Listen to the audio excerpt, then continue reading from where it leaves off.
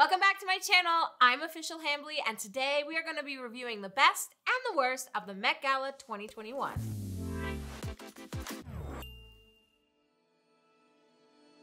If you guys are new here and don't know about the Met Gala is a charity event that happens once a year. It is a fundraiser for the Met in New York, and it is a huge event with all of the top fashion icons and celebrities that you know and love. So this last year, we didn't actually have it in May, which is when we usually have it. We had it in September, and the theme was America, a Lexicon in Fashion. So this is technically a part 1 and part 2 Met Gala. So we had the one in September, and we will have another one in May. This is kind of like a redo for what we didn't have for COVID.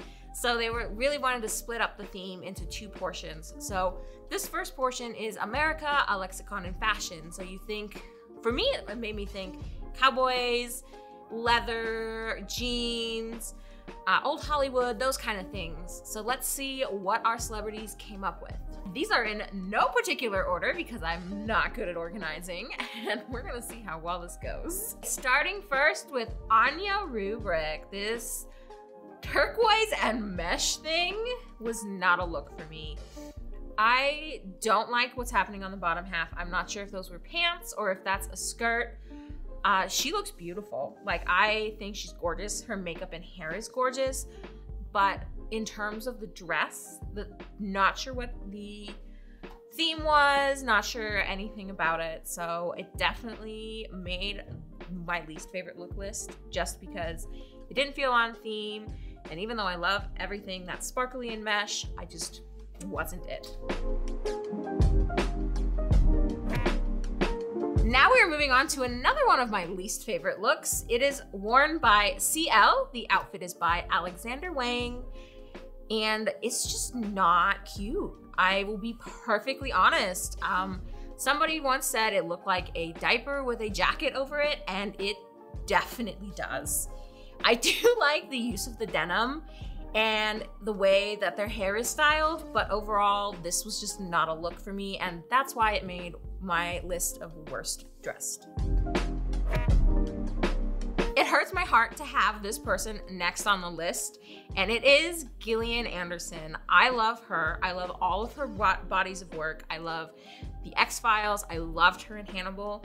So it was soul crushing to put her on this list of worst dressed. I just don't think this dress does anything for her. It doesn't feel on theme.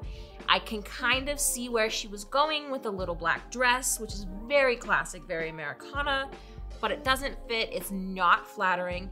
And I really had hoped for something better. I will say I do like her hair, and I like the little medallion on the dress, but overall it just was not a good look for me, and it just breaks my heart because I love her. Next on our list of worst dress is unfortunately a style icon in Euphoria, and it is Hunter Schafer. The only thing wrong with this, I think, is just the styling. I don't love it. I think that I love her hair and I love her little contacts. I don't understand the spider on the center of her face. I don't love the bodice and skirt combo. The black straps just kind of feel out of place. And that's the only reason really why she ends up on the list of worst dress for me, is that I just don't see the black straps doing anything except detracting from the look. Next on our list of worst dressed is Kim Petras, and I think this look really speaks for itself. The horse girl in me is really excited, and the fashion girl in me is very sad. It's super camp. I think it would have done really well at the last Met Gala. But in terms of this Met Gala, it's just a little bit too odd. I want to like it. I want to say I like it because the horse head bustier is super cute, but I just don't see it working in terms of America, a Lexicon in Fashion, and that is literally the only reason why it is on the worst dressed list. Next up on our list is a familiar face. It is Lord Leon, I don't know how to say her name. Anyway, she's Madonna's daughter. I absolutely love her as a person, but this fit did not work for the Met Gala. I think my biggest issue with it is not that it wasn't cute or that it didn't fit her right. It just was the styling and the way it was styled on the red carpet. It felt more early 2000s prom than it really felt as like a Met Gala piece. And for that reason, it ended up on my worst dressed list. Next on our worst dress list is another one that hurts my heart. It is the beautiful Natalia Bryant and her balloon dress. Again, I think it was a styling issue. I don't understand how it went in with the theme. I think she could have worn something a little bit more her almost. But I really liked how her hair balanced out the rest of the outfit, and the shoes that matched were really cute. Definitely don't love the train. Not a huge fan of the balloon shape. Maybe it could have been a little bit shorter. But overall, those are the reasons why it ended up on my worst dress list. Next on our worst dress list is Rebecca Hall.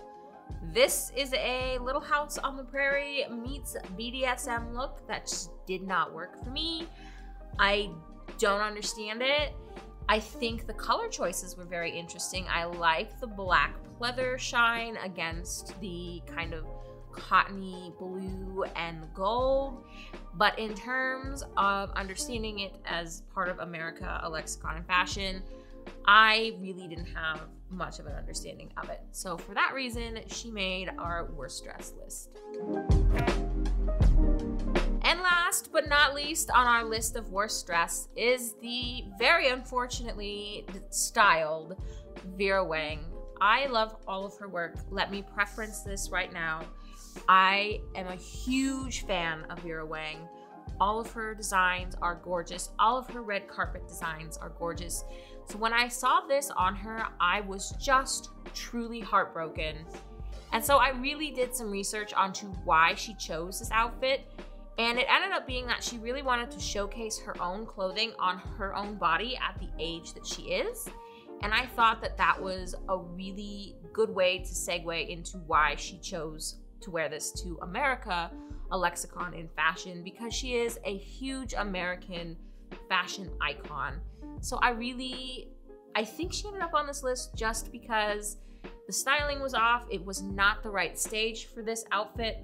But other than that, I love her and I love all of her clothing. And so it just breaks my heart that we had to put her on the worst dress list. And now we're moving on to the list of my favorite looks of the Met Gala 2021. And we have to start that off right with Kwinana Chasing Horse and her beautiful metallic gold dress.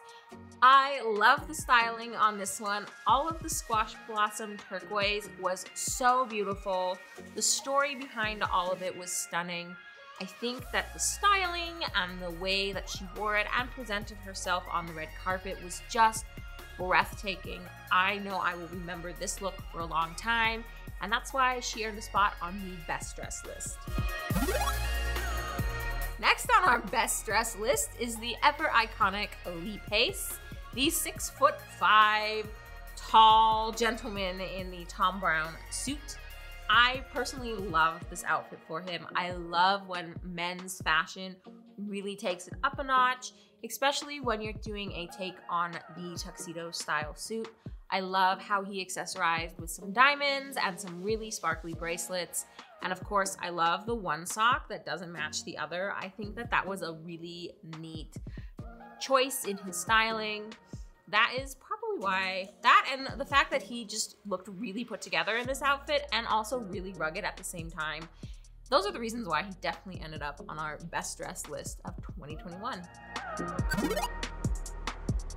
The next one on my best dress list is kind of a little painful, but I think she really deserves a spot, and that is Grimes. Grimes herself is a problematic person in some ways, but her choices in fashion is the opposite of problematic. She really nailed it on this one. Her stylist just really brought it in terms of the outfit. It may also be because I'm a huge Iris Van Herpen fan, and that is why I love this dress. I also really love the color combo, the gray-black, which is kind of you know, my whole deal right now with my hair is the gray black. So the gray black dress is beautiful. What I really liked about it with the styling was the sword, which was made from melted down AK rifles. I thought that was a really neat touch, especially since she like really wanted to like bring it to light and show, you know, the use of words with her book and the use of weapons. I think that was a really neat stylistic choice of her to make, and that is why she makes our list of best dressed. Next on our best dressed list is a little bit of a controversial one, but it is actually one of my favorite looks of the night, and it was Sierra in this lime green football look. I think she nailed the theme. It was spot on when it came to America and Americana. Nothing is more American than football, and of course she had to pay a little bit of an homage to her sweetheart, and that is why she wore this kind of Seahawks green, really elegant sequin look.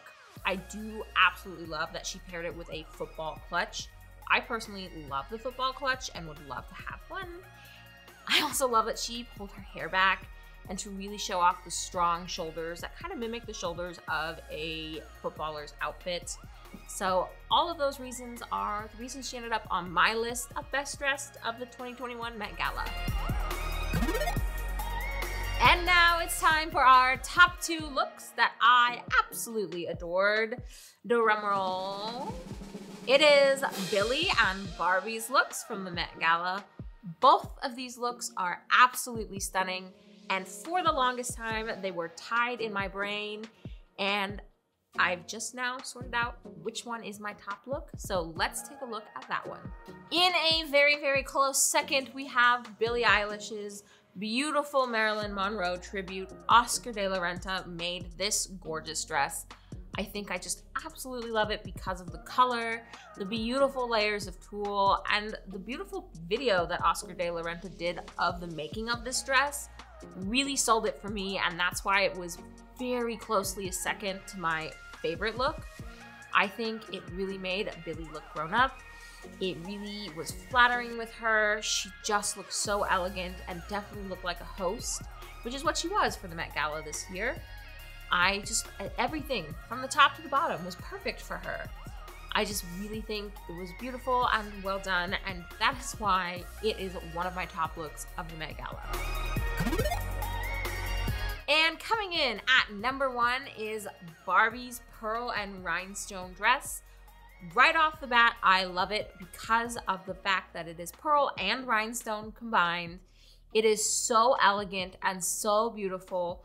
Her inspiration was old Hollywood, and she really nailed it with those beautiful curls in her hair, the little thing across her part.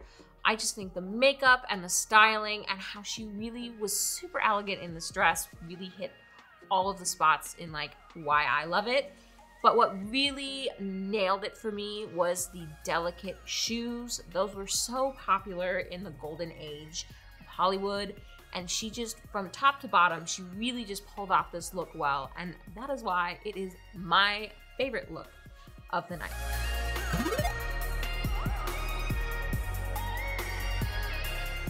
And that is all I have for you guys today.